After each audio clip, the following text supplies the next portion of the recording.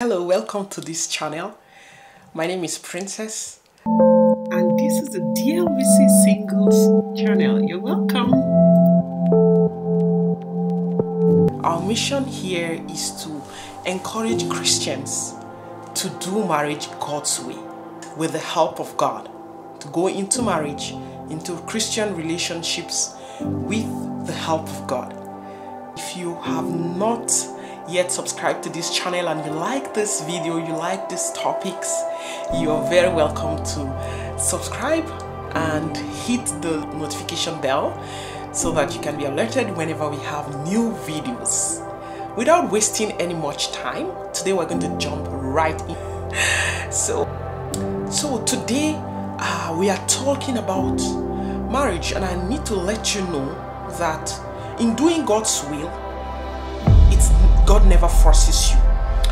Apart from marriage, I need to tell you that you have many ways that God leads his children. It's not only in the area of marriage. God has various different ways that he leads his children in your everyday life, in career, in the choice of business partners, what you want to study for those who are planning to go to the university, what to study, where to move to, where to settle in life. Maybe you want to move to another country and you don't know where. You seek God's face. You ask him for guidance. You ask him for directions. You ask him because you don't know the compass of your life. He knows it all. He knows more than you do. So we want the perfect will of God in every area of our lives. Okay? And you need to experience peace in life, especially in the area of marriage. As I said, every other area of your life is very important, but here we're going to be focused on marriage. In the area of marriage, you need to experience it, to experience God's will, to experience being led by God, to understand all the peace that comes with it. When it comes to marriage, you will need to trust someone to guide you, because marriage is coming together of two imperfect people to start a union, a perfect union that is established by God. When I'm talking of marriage, I'm going to precisely say I'm talking of Christian marriages. You need to trust someone who knows every individual. The Bible says that God knows the heart of man, and he directs the heart of men. He directs the hearts of kings. He directs people whithersoever he wills. God knows every individual. You don't know anybody. You don't know them. No matter how much you know your partner, the person that you think you want to marry, God knows them more than you do. And that's why you need him as your guide. Secondly, we are short-sighted. And we cannot see the future. You don't know tomorrow. You don't know what the future holds. And that's why you want to depend on God who can. On that person who can. The Alpha and the Omega. The beginning and the end. The one that knows you from the belly of your mother. The one that knows your destiny. The one that knows your future. The one that knows where you're going to be tomorrow and the day after. The one that knows whatever is going to happen to you and can help in averting it. He is the omnipotent, omniscient, omnipresent God. And he's very interested in your life. He's very interested in your marriage. We're about to make mistakes as humans. Because of our humanity, because we don't know more than what we see. We don't know more than what we think we perceive. We don't know more than what God allows us to know. And because of that, we are naturally bound to make mistakes. But there is somebody who doesn't make a mistake. I guess you know who. God. He does not make mistakes. Nothing happens in the book of God accidentally. God knows about it all. God knows what will happen, when it will happen, how it will happen. So you are better off trust him, trust his guidance, trust his leading because he has seen it all. God won't force you to accept his will. That's why we're free moral agents. God can present somebody to you and lay it upon your heart that this is the person that you need to marry, and that's the person that you'll spend the rest of your life with. And as myopic as we are, we think, no, that person is not the best for me. I have somebody better. But my advice for you is that God will not force you to do his will. He will leave you, but he would have told you. And so that you don't regret your choice. Just like the children of Israel wanted a king, and God wasn't happy that they wanted a king because he was practically their own king, but they wanted to be like the children of the land, like their neighboring countries. They wanted a king, and God gave them what their heart desired, and they had Saul. Was he the perfect will of God?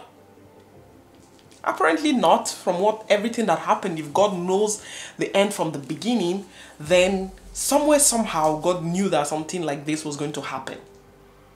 He was not the perfect. God did not want them to even have a human king. He wanted to be their king. He wanted to be their guide. But they asked, and they asked, and they asked, and they asked. And God gave them. There you go. So as humans, we are free moral agents, and we have the free choice. I hope that you yield and be careful to listen to God's voice rather than go with your own choice. No matter how not ideal it might appear, I hope that you choose to go with what God has for you, because the future is sure when you go with God in the journey of marriage.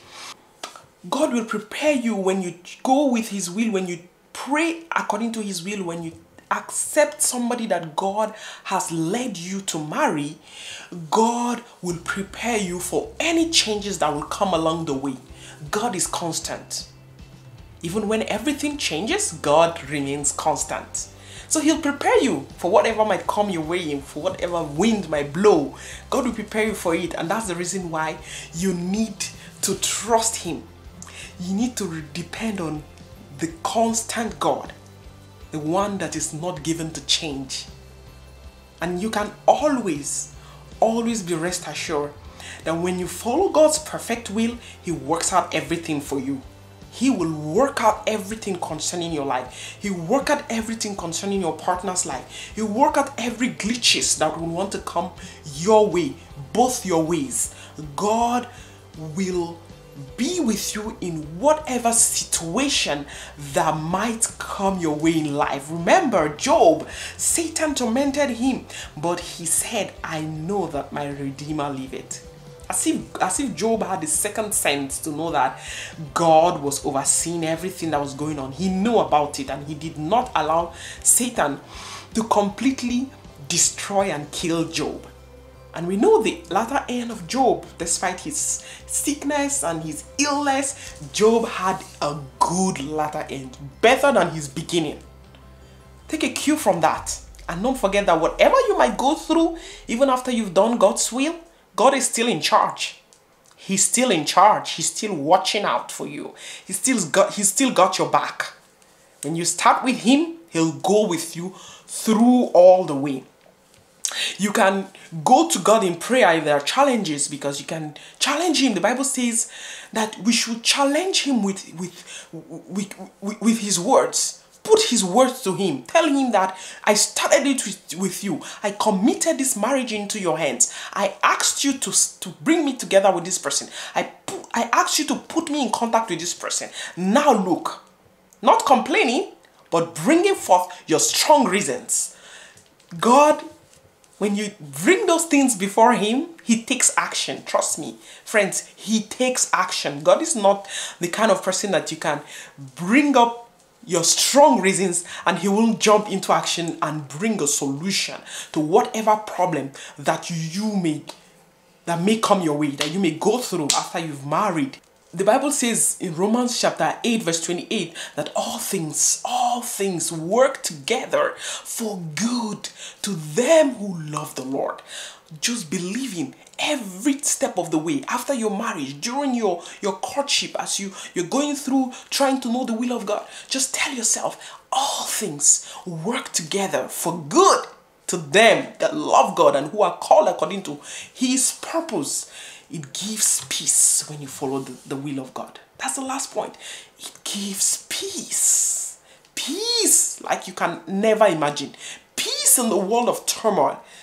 Peace is not the absence of problems, but peace is that restful confidence that God is in charge, that God is in control. Peace in the midst of the ups and downs.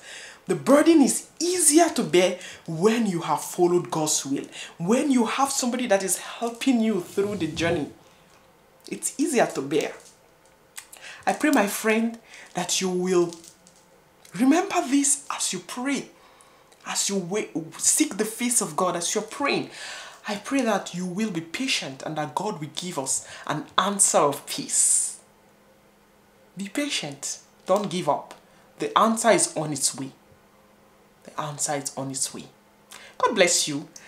If you are blessed by this video, do well to subscribe, share the video with your friends and with your loved ones, and hit the notification bell below so that you can be alerted whenever we post new videos. And leave your comments below. I like to read your comment. We love to read your comments. And there are also additions to others who will be watching this video in the future. If you have any testimony experiences, feel free to share. God bless you. Until next time, remain blessed. Bye.